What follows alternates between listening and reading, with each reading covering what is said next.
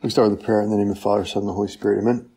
Hail Mary, full of grace, the Lord is with thee. Blessed art thou among women, and blessed is the fruit of thy womb, Jesus. Holy Mary, Mother of God, pray for us sinners now and at the hour of our death.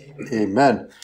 Okay, great. So tonight we'll talk about the natural law, and we can distinguish between the concept of the natural law as such, like what do we mean by that, and the content, right? What does it contain? And we could start with the concept. This is a little bit abstract, theoretical, but I think it's important to get the concept in order to understand that the content is not arbitrary, that the content gains a certain power and authority, and also relatability and communicability to others when we understand what we mean by natural law in general, from the concept of natural law. So, what do we mean by natural law? Well, there we can distinguish between laws of nature and the natural moral law. And these two concepts are related. Laws of nature and the natural moral law. So, in order to get at this, let's start with the word natural. Because we're talking about natural law, so it's good to define your terms, right? What do we mean by calling something, anything really, natural? Well, one distinction that's helpful as a way into this topic is to distinguish it from the artificial. The natural versus the artificial.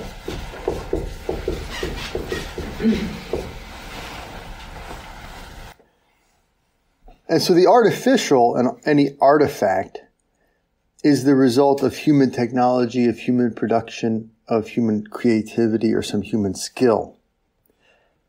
In contrast with the artificial, the natural is the way things are found just to be out there, right, without our intervention. The things that, relative to our power at least, just happen to exist and are the way they are. And so as opposed to the artificial, the natural is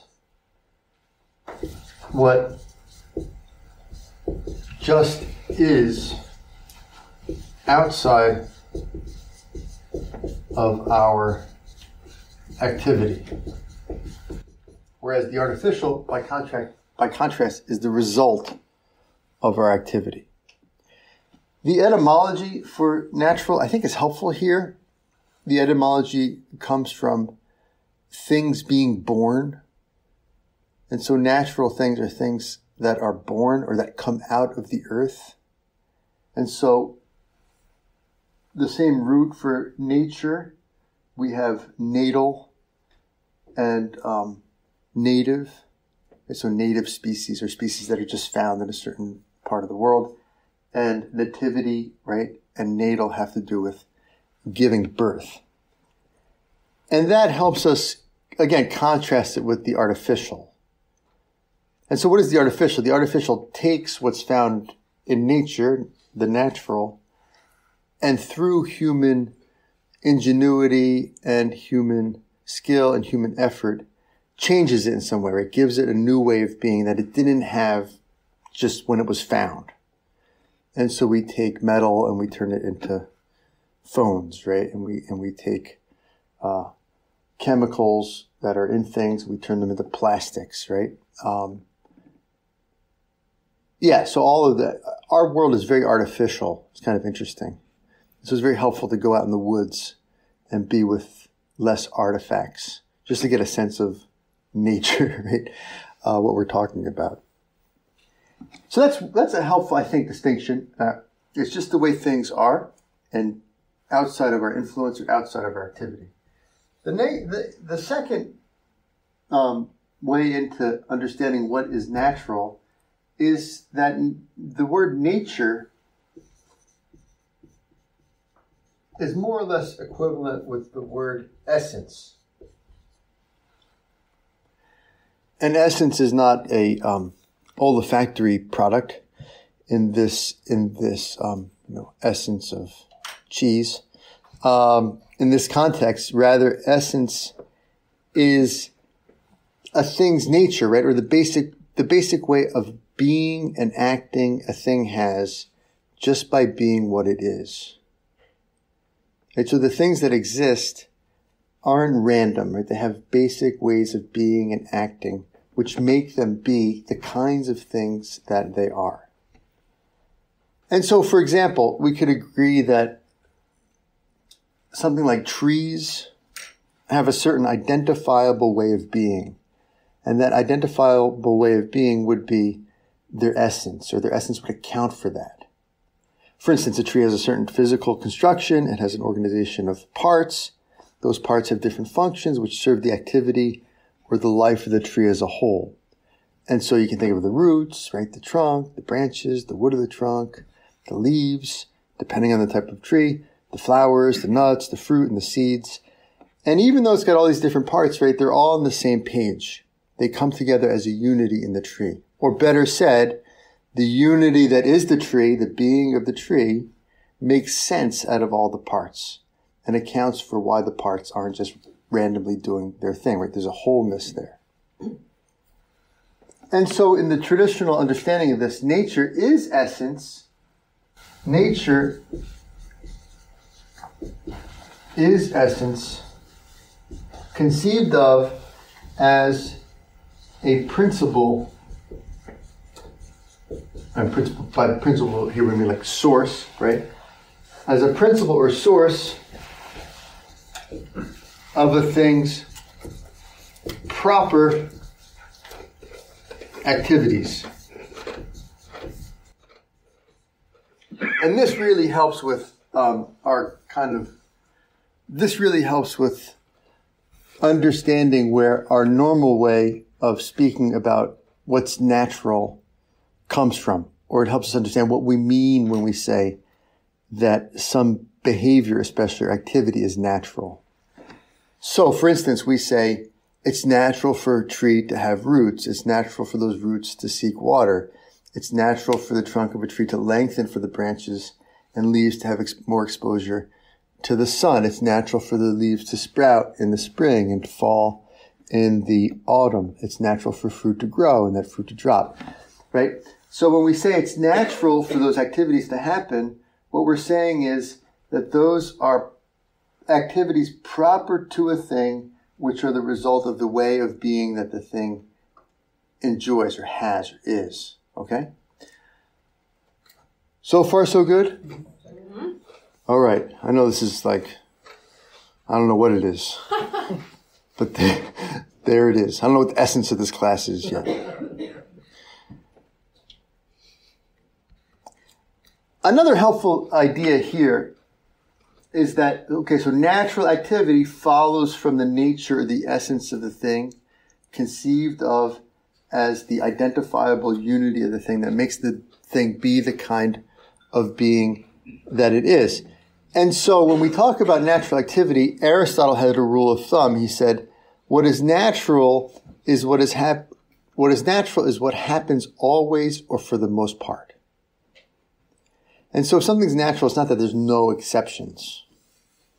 But it happens either always or for the most part. Why? Because it comes from the very essence of the being of the things. Now, if it doesn't happen, right, if something that's natural to a thing doesn't turn out, well, that means that something went wrong, right? Something got in the way. It could be the material conditions of the thing, or some interference from some other thing that's acting upon it. But the thing itself tends to express itself according to its proper activities. Okay, so that's natural. That's a discussion of the word natural. It's natural for us to talk about this as rational beings. What about law? A very classical and I think very helpful definition of law is given to us by St. Thomas Aquinas. He defines law as an ordinance of reason for the common good made by him who has care of the community and promulgated. An ordinance of reason for the common good made by him, her, who has care of the community and promulgated. So this is easiest to understand. This is easiest to understand when we're talking about, properly speaking, human laws. And so since human beings live in society, and since, as we'll get to later, we don't work by instinct, there are certain rules we have to just decide upon in order to foster the common good. So, for instance, the typical example is, are we going to drive on the right side of the road or the left side of the road? Well, whoever has care of the community gets to decide that in a law. Now, that might be based on the tradition of the area or whatever, but eventually it's codified in the law so that everyone could be on the same page, because it would be very severely against the common good if some people just decided to drive on the left side of the road instead of the right side under their own discretion, right, or choice. And it has to be promulgated. And so laws have to be legislated, and those legislated laws have to be available for the people to know. That said, ignorance is rarely ever an excuse in a court of law. So you're supposed to know the law.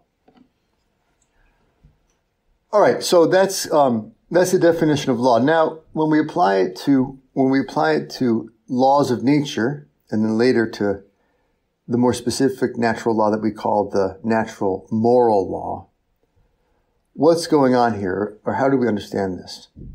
Well, first of all, what's an ordinance? An ordinance is basically a command, a rule. That's an important word. We'll use that word rule a lot. A command, a rule, or an edict of reason. So it has to be rational. It has to make sense. It has to be intelligible. For the common good, laws are not rules for individuals. We were talking about the nature of a tree. And so we say if it's a natural law for a tree, that it sprouts its leaves in the spring and those leaves fall in the autumn.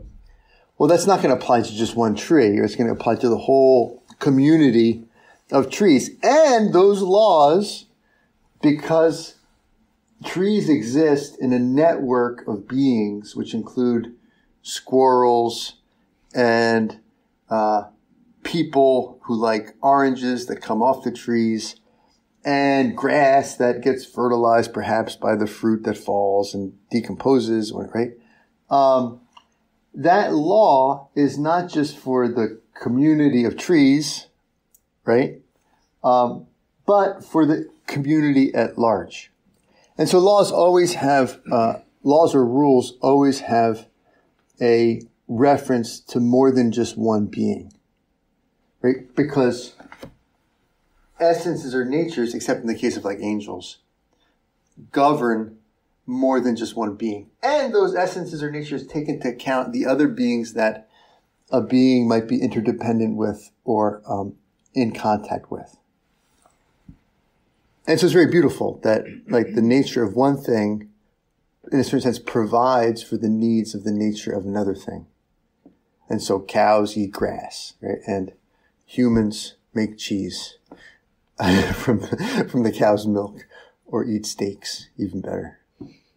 Okay.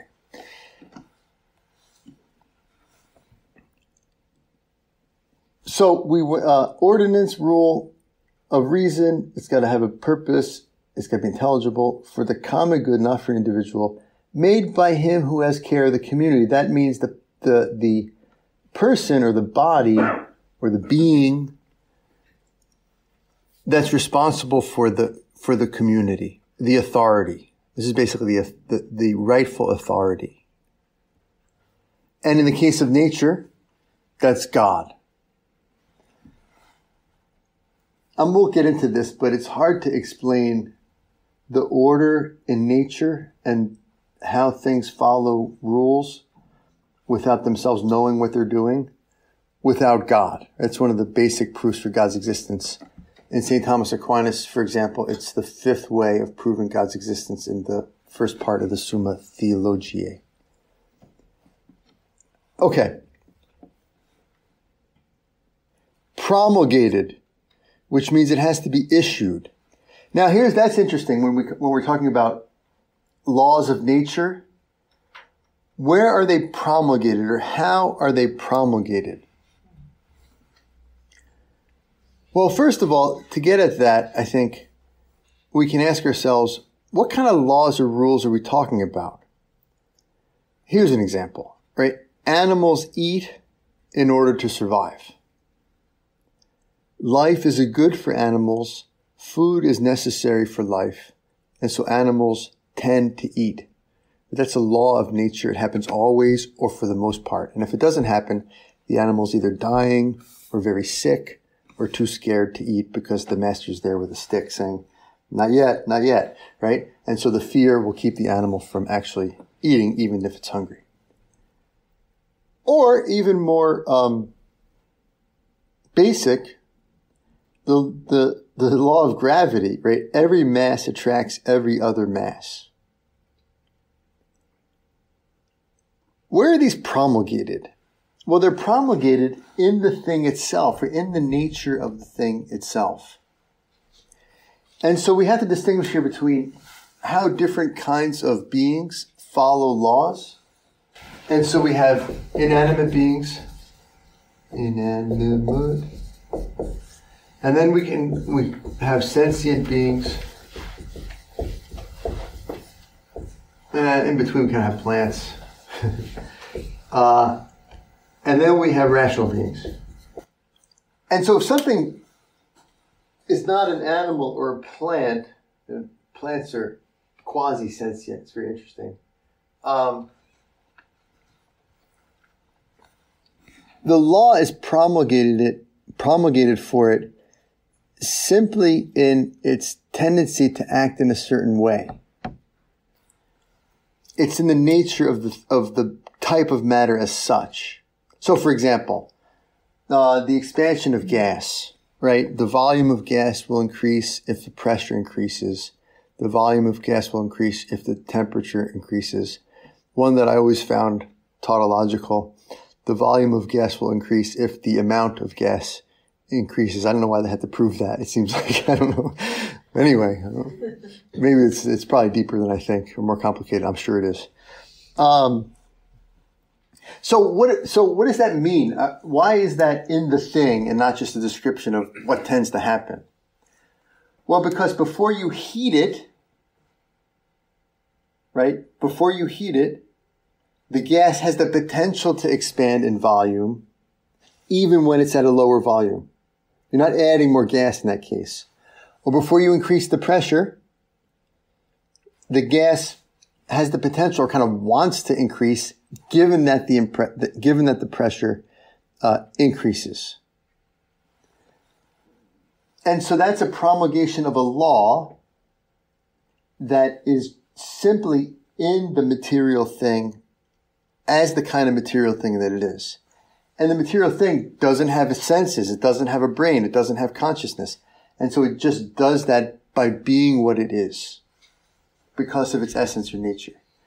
Now, an animal's different. In a certain sense, a dog knows that he's hungry. He feels hunger, and he has an instinct, therefore, to look for food, right?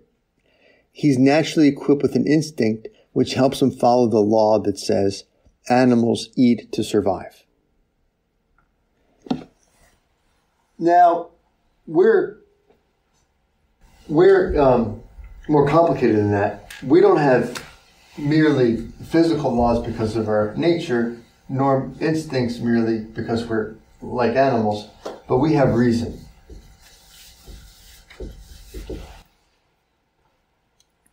And so what we call the natural law when we're talking about ethics, and this is a class on Christian ethics, in case you forgot, has to do with knowing things.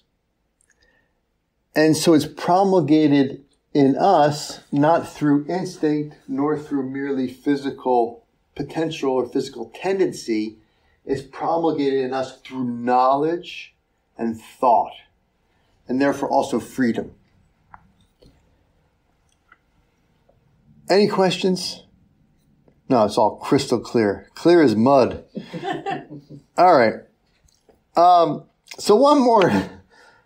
Okay, so that's the definition of law, following upon the discussion of what's natural and kind of how the law is promulgated.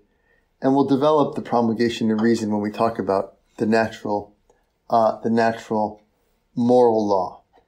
There's only one more consideration before we move into the natural moral law as such. Yes, question. Well, maybe you'll address this, but someone who doesn't believe in God, how do they make sense of this without, do they acknowledge that the essence of something that's found in nature, do they acknowledge? They can, yeah. So there's different, so some people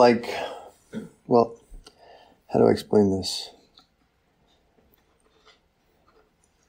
I think that you can know, here's a good distinction from Aquinas. You can know that something is without knowing fully why it is. And so, someone who doesn't believe in God or creation can have all sorts of insights on that level. Mm-hmm. They can agree that trees have an essence and therefore trees act in this way, and gases have an essence and therefore that's why they act in that way. They can agree with the order and regularity that they see, and they can attribute that to the way of being of the thing. But I think where their explanation will fail is explaining the causes necessary to ultimately count for that kind of thing. Where does that nature come from? How can a thing have a goal that it's not aware of and move to it so regularly? And so for a theist, that's, for different reasons, that presupposes a creator who gave the thing its end and gave the thing its nature. Yeah. Okay. The same thing with morality, right? Like Dostoevsky will say, if God doesn't exist, nothing is permissible. That's true, but it's only true if you think through to its consequences. It's only true if you think through that the natural law needs a promulgator of the law. If you don't think that, you might just think, no, I can just feel this way about goodness and I can still be good. Or come up with some other source. Now you might have a false account, but it might be good enough for you still to believe in moral law. The problem with people, though, is that they're kind of clever. And so they tend to think things through to the ultimate. And then if they don't have a good counter answer, well, then everything goes crazy like we have today. Okay.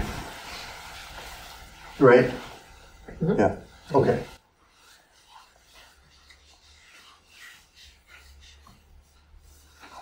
So noble myths don't really work. Right? You actually need good reasons if you're going to really believe something and teach it to others. One more idea here that's connected with what we've been talking about. That's the idea of what's called teleology, or finality. This is expressed by the adage, all things act for an end or a goal. All things act for an end, or we could say a goal.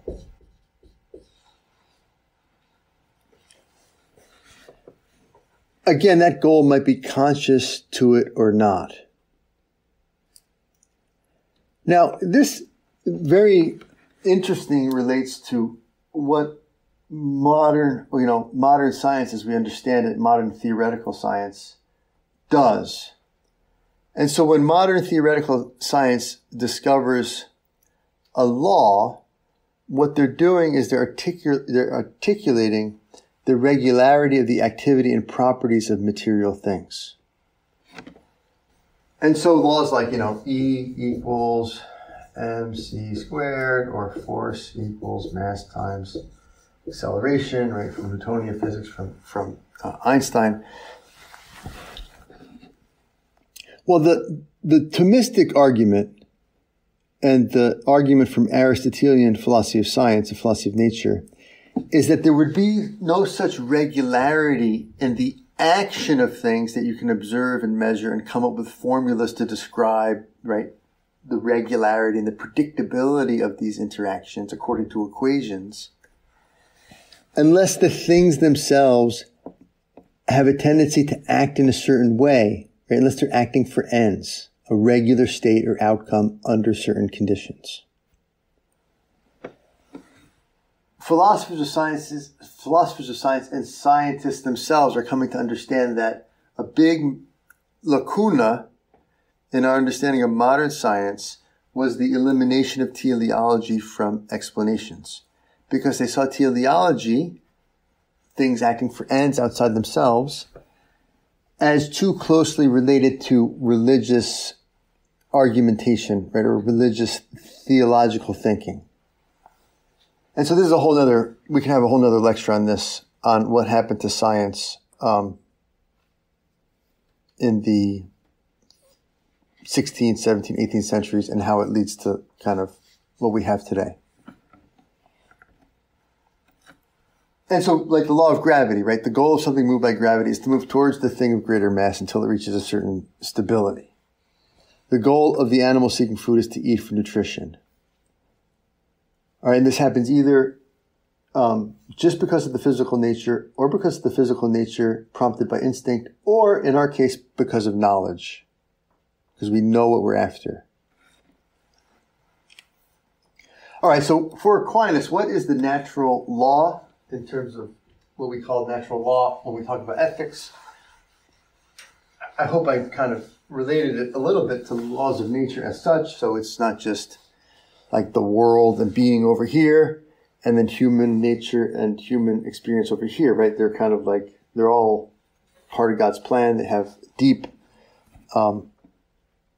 similarities and consonances. Aquinas will say that the natural law is man's, or human beings, as we would say these days, is that gender neutral enough? Our human participation in the eternal law. So it's our rational sharing in a law that exists in God. What is the eternal law? The eternal law is the law by which God governs the universe, including all those laws of nature that we talked about, the laws that by which we can describe the activity of trees or squirrels or gases or elementary particles. It's all those laws which describe and in a certain sense cause the regularity of the order of the natural universe, the created universe, as existing in God. And so our participation in it is what we call natural moral law. I'm adding moral just to distinguish it from laws of nature in terms of like laws of physical and non-rational beings.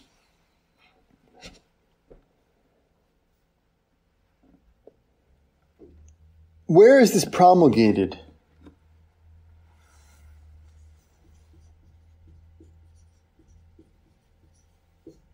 Well, according to Scripture, that's kind of interesting.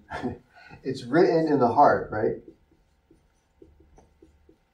Which really means it's promulgated naturally. It's naturally promulgated just because we are the kinds of things we are with the tendencies that we have as human beings.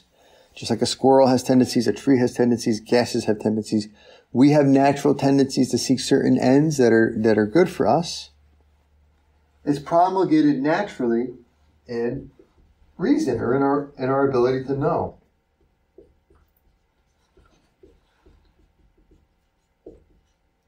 To know and think.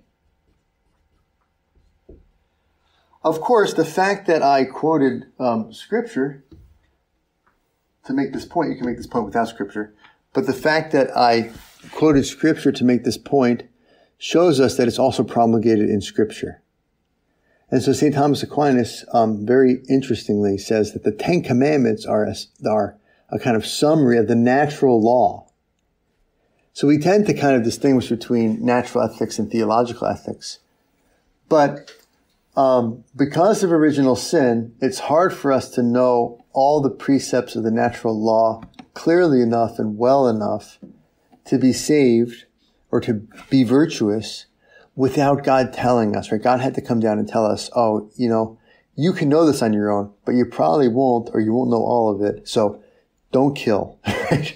Or don't steal. Right? God had to reinforce the natural law in revelation in order to help us be saved. And so that's kind of interesting, right? Because there are things that we can know, in principle we could know just by the light of reason, with our experience, with our natural ability to know the truth about the goods that we're seeking.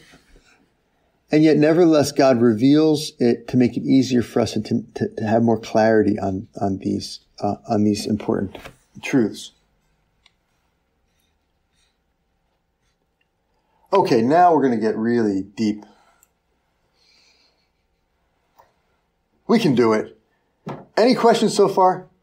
Does this make some sense? If you say if it was written in the heart, could it be possible that a person can go through his whole life, his or her whole life, without invoking that? I mean, without even knowing for a fact that exists? No. Could a person go their whole life without knowing anything about morality at all? Excuse me. No, impossible. Okay. They were by themselves on an island, even then. No, even then. Yeah, even then. Yeah, the point is that, okay, so every tree grows. Every human being has a tendency towards certain ends and also knowledge of that tendency. And that's a moral fact. We're essentially moral beings. Now, the content, like how much you know, and whether you could, how does it work? Yeah. The content and the certainty of the knowledge can really vary. And there's debates about this. It's like, so Thomas says everyone knows the first precepts of the natural law, but not everyone knows the secondary precepts. And so something like, thou shalt, murder is wrong would be like a first precept. Everyone kind of knows that killing someone without a good reason is wrong, just because of their nature and their mind. But they might not know that killing someone of the other tribe counts as a someone, right? As murder, okay? And so that might be an example where, people would dispute whether they're culpable for that ignorance or not. Or something like, so Aquinas thinks that marriage, or the restriction of sexual relations to marriage is like a primary precept of the natural law. But whether you have 10 wives or one wife is a secondary precept. And so everyone knows the first one, but not everyone knows that you should only have one wife. Even though they both belong to the natural law. And so he says, everyone's, more or less everyone has a natural knowledge of the first precepts, but not everyone necessarily has a knowledge of the secondary precepts because of how they were brought up, or because of the cultural damage of sin, or whatever, okay? With that background, we can do some heavy lifting. You ready? Mm-hmm. This is one of the best articles in the whole Summa Theologiae. Where did it go? Okay, I'll find it. It's got to be it's in my browsing history. New Advent Search feature. Summa Natural Law. Here it is. All right. This is a very cool article. And so the question here is, the stated question is whether the natural law contains several precepts or only one. And in answering it, Thomas gives an account of where the precepts of the natural law come from. Okay? And here's his response to the question. This is kind of tough sledding in this first paragraph, but I think we can handle it. As stated above, I answer that, as stated above, the precepts of the natural law are to the practical reason what the first principles of demonstrations are to the speculative reason, because both are self-evident principles. And so Thomas thinks that we start reasoning with things that are self-evident or just known through themselves. Because if not, where do you start reasoning? If you don't have something that's just fundamentally true in and of itself, that you don't have to prove, you can never start proving other things, right? If you didn't have some self-evident first principles from which to start reasoning. Now, a thing is said to be self-evident in two ways. First, in itself. Secondly, in relation to us. Any proposition is said to be self-evident in itself if its predicate is contained in the notion of the subject. Okay, so he's going to give an example in a second. Like, an example would be triangles are three-sided, right? That's a self-evident statement. If you know what a triangle is, you automatically know that they're three-sided, and therefore you know that this connection is true. Okay? That proposition is true. Per se notum, right? Through itself. You don't need to go outside or prove it from outside. Okay? Any proposition is said to be self-evident in itself if its predicate is contained in the notion of the subject. Although to one who knows not the definition of the subject, it happens that such a proposition is not self-evident. So if you didn't know what a triangle was, that wouldn't be self-evident to you, even though it's self-evident in itself. For instance, this proposition, man is a rational being, is in its very nature self-evident, since whoever says man says a rational being. And yet to one who knows not what a man is, this proposition is not self-evident. Hence it is that, as Boethius says, certain axioms or propositions are universally self-evident to all, and such are those propositions whose terms are known to all, such as every whole is greater than its part. Talking physically here, okay? Every whole is greater than its part, and things equal to one and the same are equal to one another. You have to think about that. You almost feel like you escape the all people that this is self-evident to when you read these statements. Things equal to one and the same thing are equal to one another. That makes sense.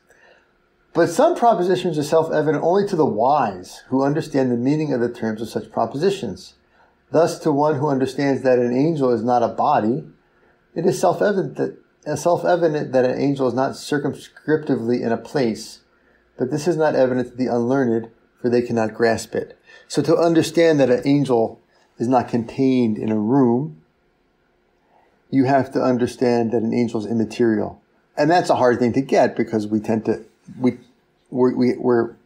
sentient rational beings.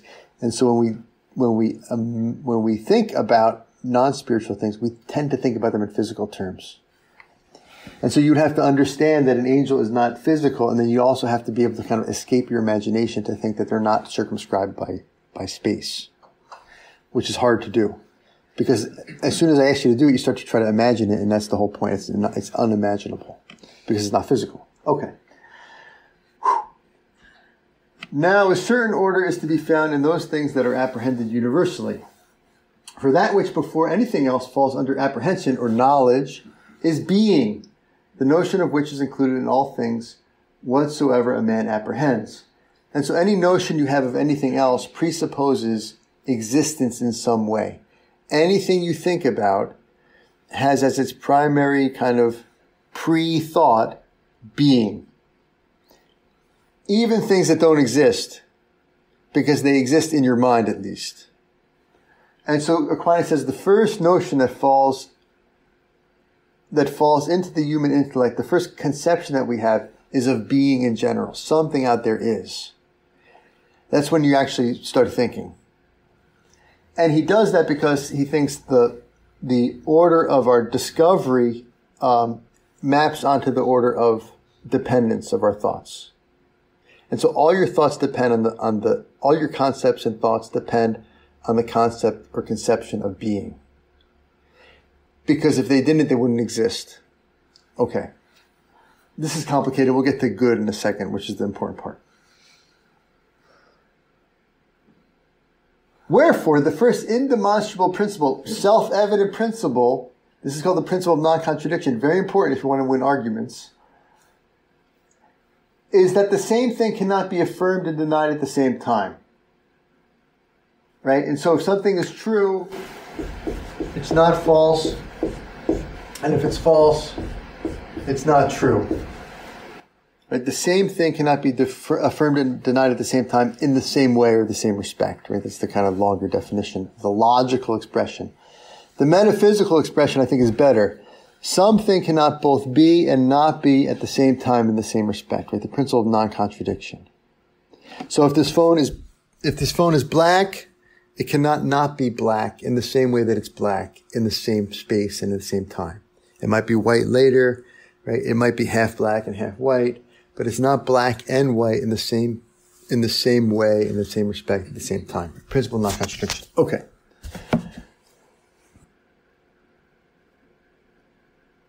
Now, as being is the first thing that falls under the apprehension of the apprehension simply, or the intellect just considered as a mind, so goodness or good is the first thing that falls under the apprehension of the practical reason, which is the mind directed to action, since every agent acts for an end under the aspect of good. We said that before, right? Every agent or every action is for an end, under the aspect of good.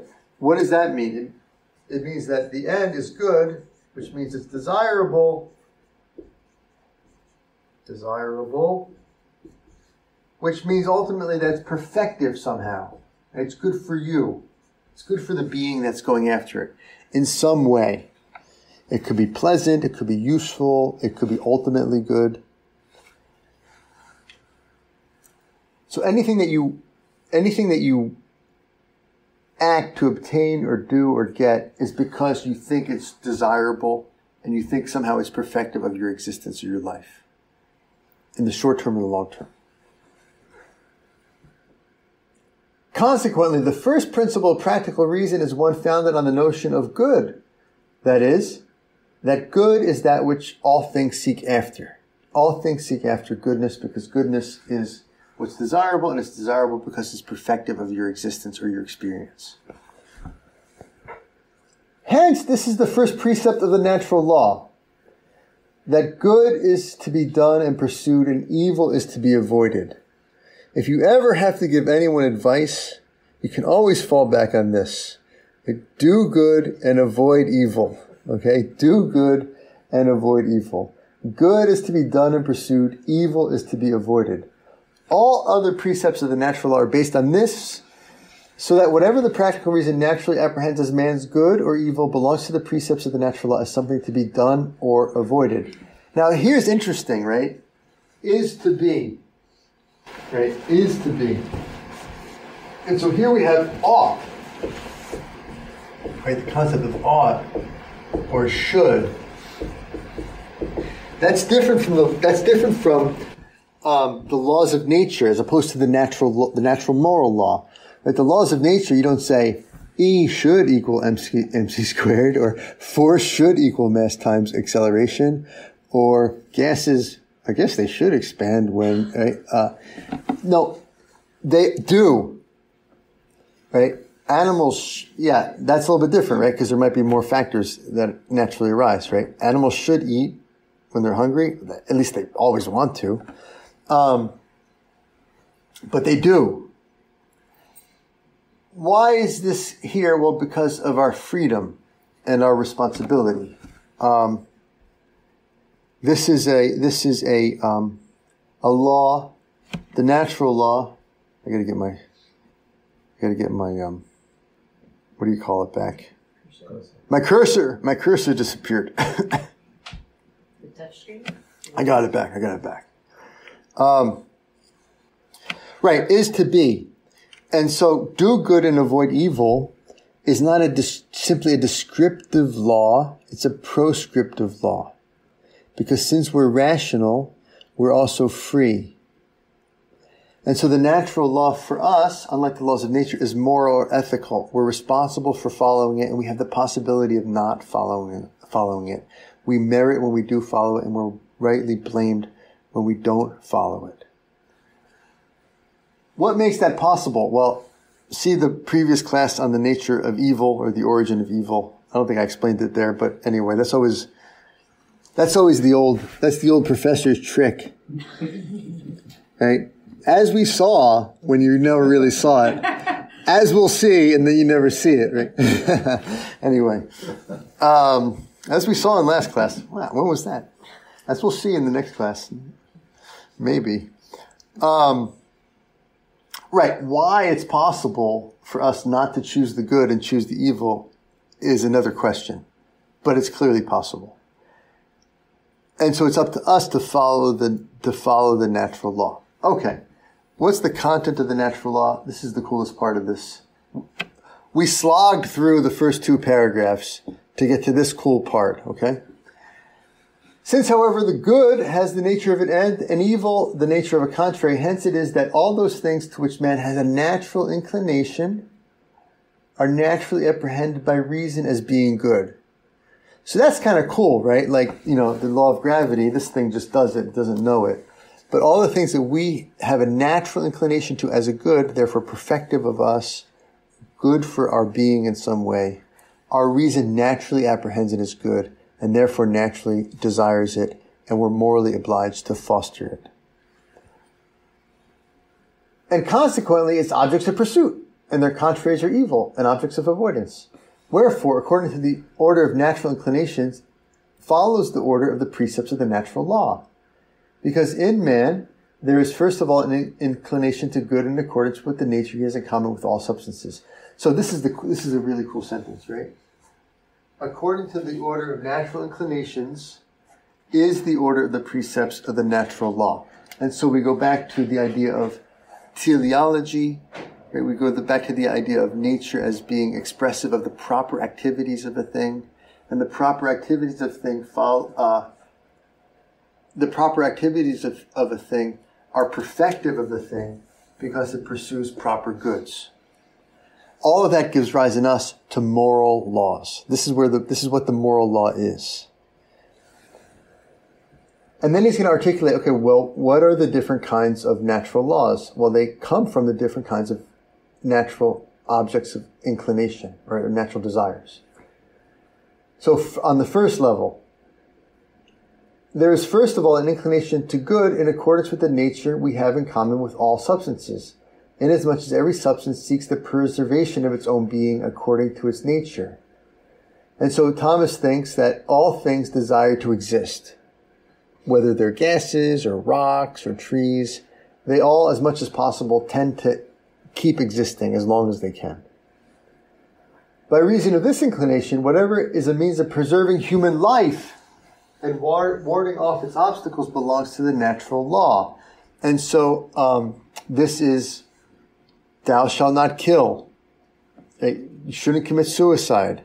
You shouldn't neglect your health.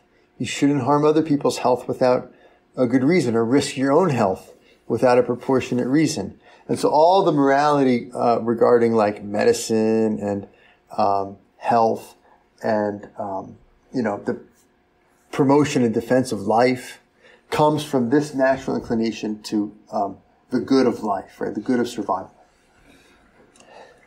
Secondly, there is in man an inclination to things that pertain to him more especially according to the nature which he has in common with other animals.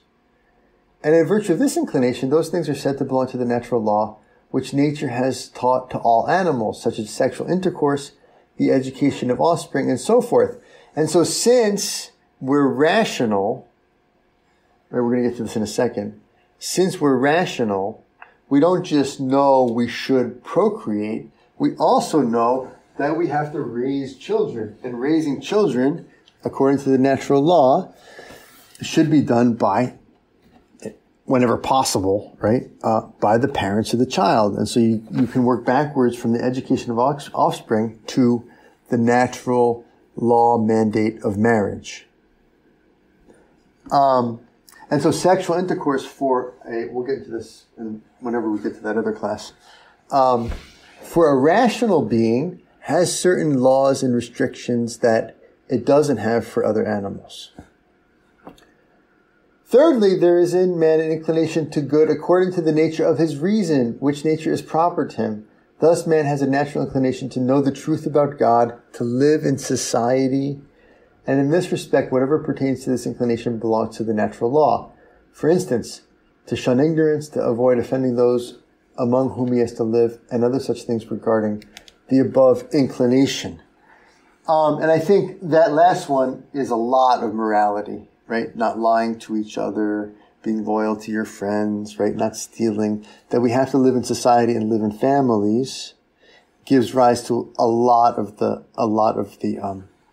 particular precepts of what we call morality or call the natural law.